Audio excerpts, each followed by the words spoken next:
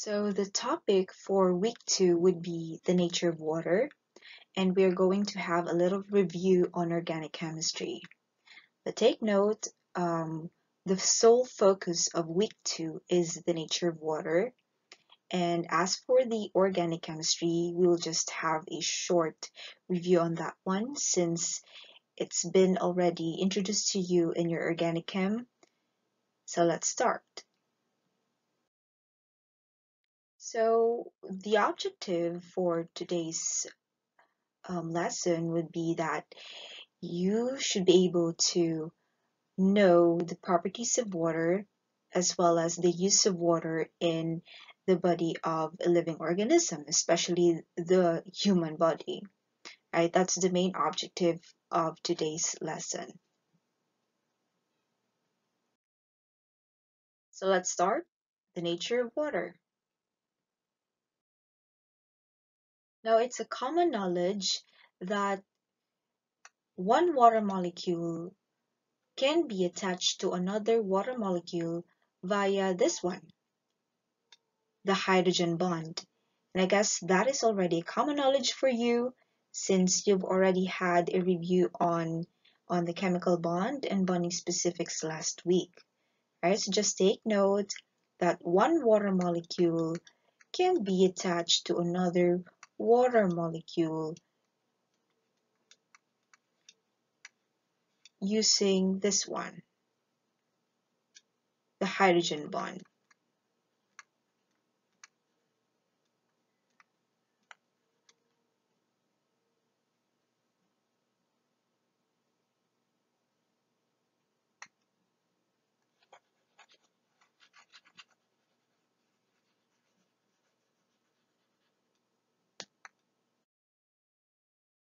Water as a good solvent. So when we say solvent, it is the substance that is able to dissolve, right? A specific solute. Water is a good solvent for charged compounds, right? So when we say charged compounds, these are the substances that when exposed to water or suspended to water, they're able to somewhat have charges in their molecules. For example, sodium chloride or your table salt, when suspended to water, they are able, or the ions ng sodium chloride are able to dissociate to sodium and chloride. The positive charge side of water is usually surrounded by charged molecules, more specifically negatively charged molecules, because take note, opposite attracts, right? So for example, this is the positive side of water. Since it is positive, it'll be attracted to negatively charged molecules or substances, whereas the negatively charged part or side of water will be attracted to positively charged molecules. Right? So again, opposite attracts. So that's why, for example, when sodium and chloride is suspended in water, due to the fact that when sodium and chloride suspends to water, they dissociate into ions such as sodium and chloride ions. Ang positively charged nga ion, hapos na lang na siya ma-attract sa negatively charged side ni water, whereas the negatively charged ion can be easily attracted to the positive side of water. That's why when you put sodium chloride or asin sa tubig, dasiglang matunaw ang sodium chloride or asin sa tubig. That's because sodium chloride is a charged compound. That is, it carries a charge, especially when it is suspended to water.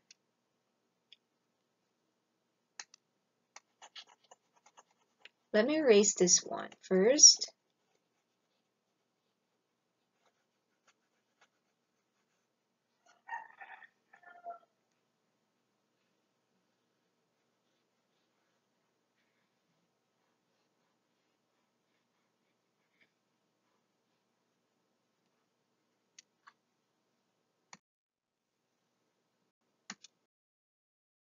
So the charges associated with these molecules form hydrogen bonds with water, surrounding the particle with water molecules. So for example, this is, a charged compound.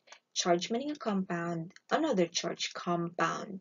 And we also have a water molecule here, a water molecule here, and another water molecule.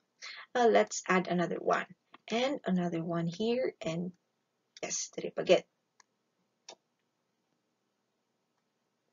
So guys, anong matabo if a specific charged compound is exposed to water?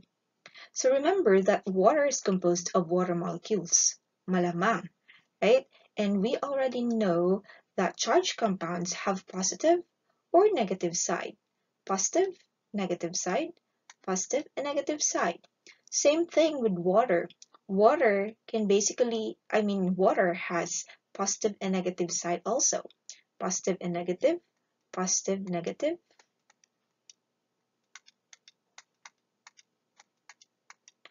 Right, positive and negative.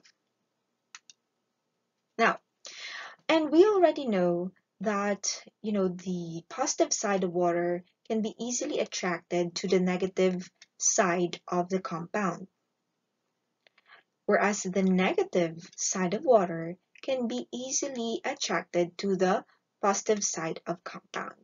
So, ma-attract na ang positive to negative, the positive side of water to negative side of the compound, the negative side of water to the positive side of the compound. So, kung mayara na may na-establish na kita nga nga bonding between sa charges ng compound and the water molecules, right? So, amo ni siya ang matabo. You have your compound, guys, amo ni siya matabo ha. You have the compound, and these charged compounds are surrounded by water molecules. Why? Because in the first place, may ara sila charges sa ilang surface or sa ilang structure to which the water molecules attach. Ang attachment or ang bond nga na-form between, the water molecule and the compound would be hydrogen bonds.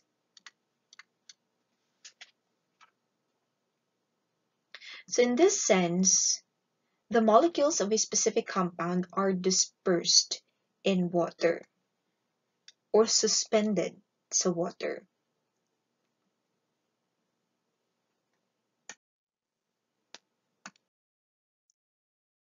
Water is therefore referred to as a solvent, which is a substance capable of dissolving another polar molecules and ionic compounds. So ionic compounds are actually your charged compounds because they carry charges in their molecular structure. Polar compounds, again, are substances that have high solubility in water.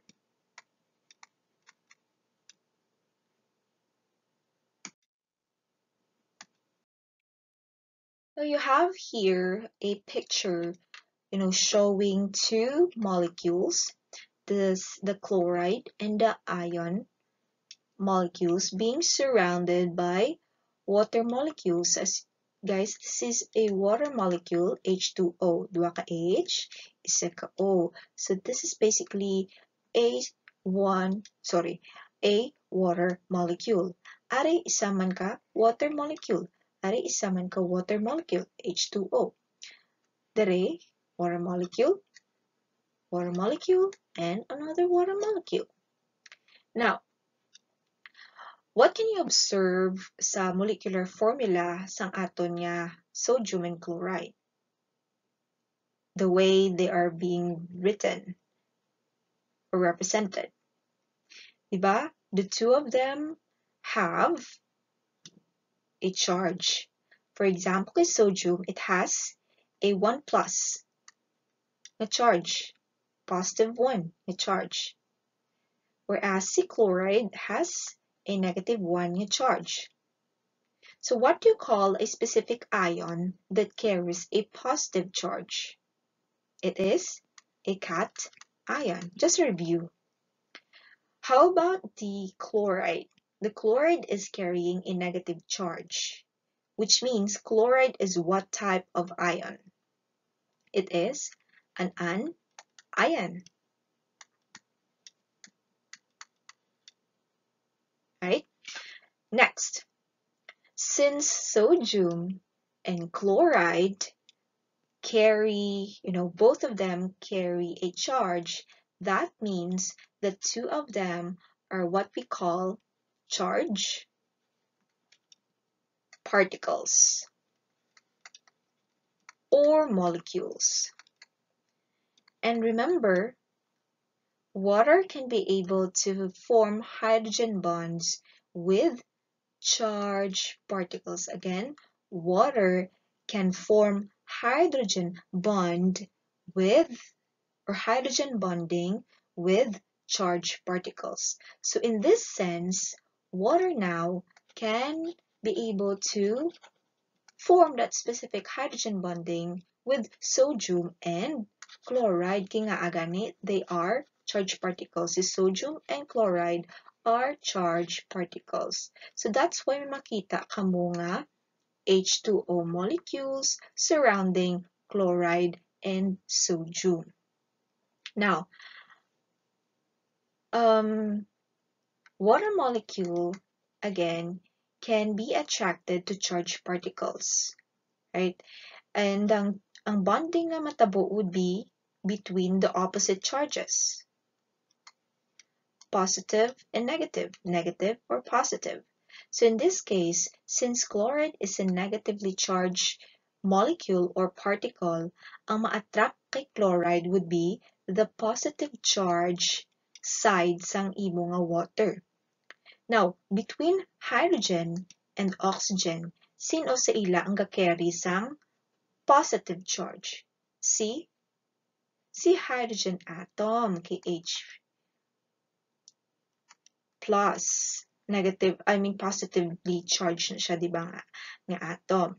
Whereas the oxygen is of negative charge na siya. Alright? So basically, the positive charge sa imong water molecule is that of the two hydrogen atoms. And the two hydrogen atoms, since positively charged sila, kaya nila mag-form bond sa ka-opposite nila nga charge. Sinong ka-opposite nila nga charge? Ang negative na charge ni chloride. So that's why you can see in the picture two hydrogen atoms of a specific water molecule are attracted to the chloride ion.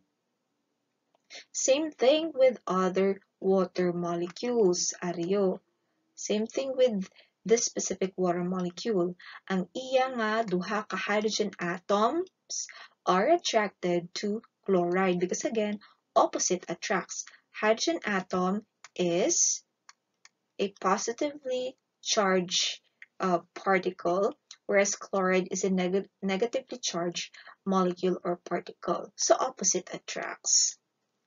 Next, panasan to ni Danay. Next, since your sodium is a positively charged ion or particle, natural ang maka-attract lang niya kay sodium would be the negative side of your water. Now, what is the negative side of water? It's the oxygen atom. Because the oxygen atom, again, is carrying a negative charge.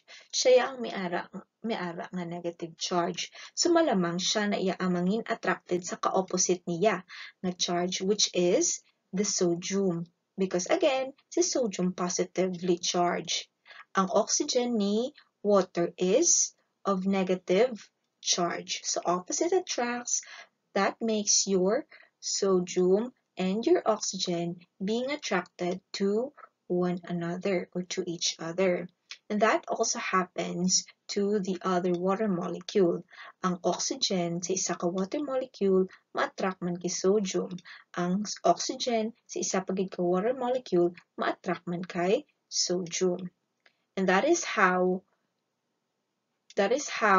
particles that are that is how charged particles in water are being separated from one another. Pwede maseparar si chloride from sodium because of the fact that lainay nga charge ang ginaatake sa kada particle. Now, what kind of salt naghalin ang imo nga electrolyte, what kind of salt or compound naghalin ang imo nga sodium ion and chloride ion? Sa sodium chloride imo nga salt, table salt, right? Sodium chloride is a salt, more specifically a table salt. So sodium chloride, again, is a salt compound. It is a charged compound. Once you expose your sodium chloride to water, the sodium and chloride ions will dissociate from one another, which means mabulagay si sodium kag si chloride. Amo ni guys matabo. Your chloride will be separated from sodium. Next, the water molecules will then surround the chloride, and other batch of water molecules will then surround man ang imo nga sodium ion. So sa tubig actually guys, nagimbutan mo asin microscopically, hindi ba microscopically, but in reality, amo gining kakatabo. No? The chloride portion of your salt sang imong asin is being surrounded by water molecules, and the sodium part sang imong asin is also surrounded by other set of water molecules.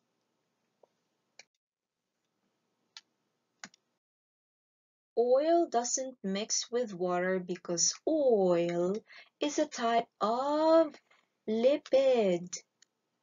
And lipid compounds are considered as non-polar.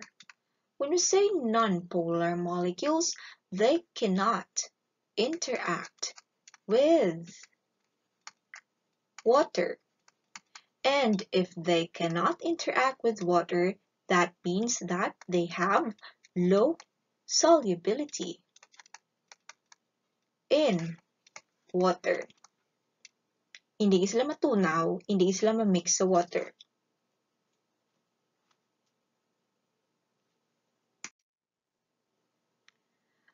Non-polar molecules are also known as hydrophobic molecules. When we say hydrophobic, it means water hating.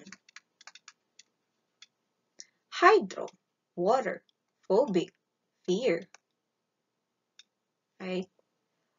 Water hating or may fear siya sa water. That means these specific molecules tend to what?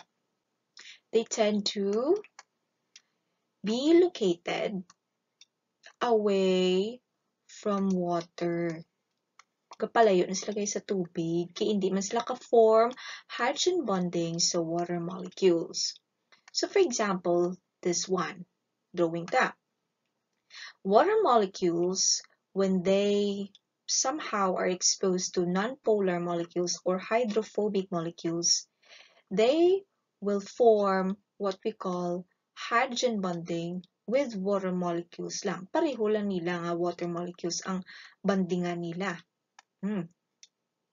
Hindi na nila pagsapakon ang nonpolar molecules. Why? Because hindi man sila ka-form hydrogen bonding sa nonpolar molecules. Because nonpolar molecules don't have that specific charges sa ila nga surface. Wala sila may charges, sobrang charges sa ila nga surface. So kung wala sila charges sa surface nila, wala kada, wala something na maatrakan ang water sa ila. Remember, your water has positive and negative charge. Kadra mismo sa mga charges, nag-form ang hydrogen bond. Pero kung ang molecule nga, kung sa diin na expose si water, non-polar, wala siya guys sang charges sa iya nga structure, hindi siya ka-form sang hydrogen bond with water. So, ang kakatabo, amo lang ni. Ang water molecule ng isa, pangitaon niya lang isa ka water molecule, ma-form sila sang hydrogen bond. Right? So, form hydrogen bonding with water molecules, hindi nila pagsapakon ang iban nga molecule nga ginatawag nga non-polar. Wala na sila tapikan dira sa non-polar molecules.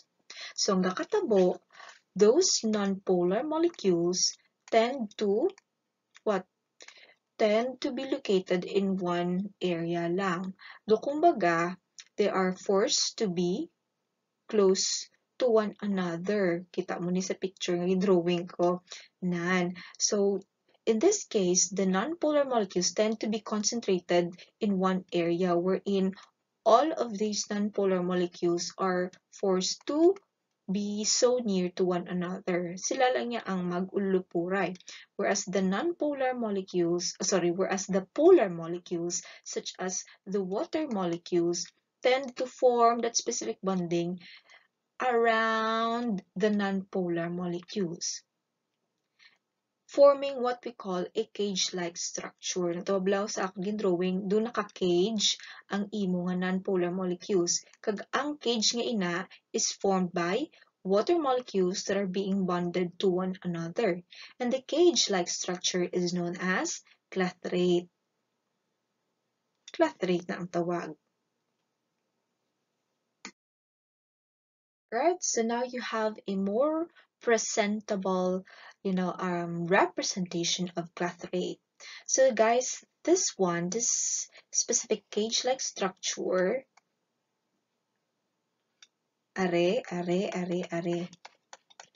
that specific cage-like structure is known as clathrate, right? And in the middle of, the cage-like structure, or the thing that is being caged inside of that clathrate, is your nonpolar molecules or hydrophobic molecules. Now, water has the specific two properties, which I guess you are already familiar with. Water is a polar molecule, which means mga polar molecule, one end of it is slightly positive and the other end or side is slightly negative. So water has that specific characteristic. It has a positive side and a negative side. That's why water can be able to form attraction or bonding with charged particles. Next, water is highly cohesive, which means it can be able to form bonds or attraction for molecules of the same kind.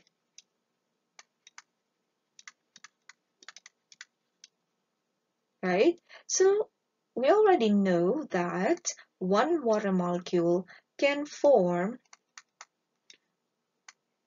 bonding or attraction with another water molecule. And in this sense, water is establishing cohesion, or that is, water is establishing that specific cohesive property.